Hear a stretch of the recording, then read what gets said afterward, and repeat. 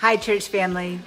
My name is Amy Casari, and I am your pastor of Hospitality and Justice, which provides me with the great honor of encouraging and emboldening us to use our time and resources to be welcoming and to care for the most vulnerable in our midst.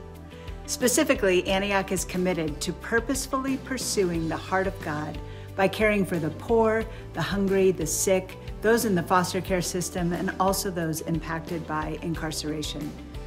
Over the past few years, we have had many opportunities to demonstrate mercy in our community by making meals, purchasing items, and providing care for those in need. It has brought me so much joy to share these moments with you all. As your pastor, I am constantly on the lookout for ways we can join in and bring God's kingdom on earth as it is in heaven. And I am excited to tell you about some new opportunities coming to us this year to develop a deeper care and concern for those who experience the reality of our correction system. I want to remind us that the good news of Jesus is for all of us, and that includes anyone who has spent time in jail or prison.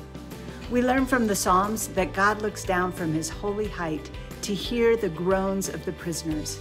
God does not give up on those in prison, but pursues them in love, and so can we. And in Hebrews 13:3, we learn that as followers of Jesus, God wants us to remember those in prison as if we were there ourselves. To try and grasp this type of understanding, I've met with prison guards, deputies, parole officers, chaplains, and former prisoners, and have learned so much.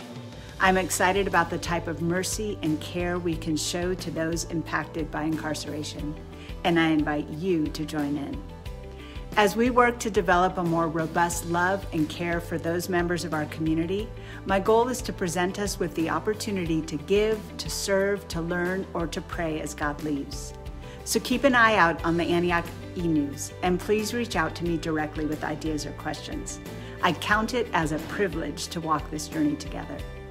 God is going to grow us and stretch us and change us. I know it.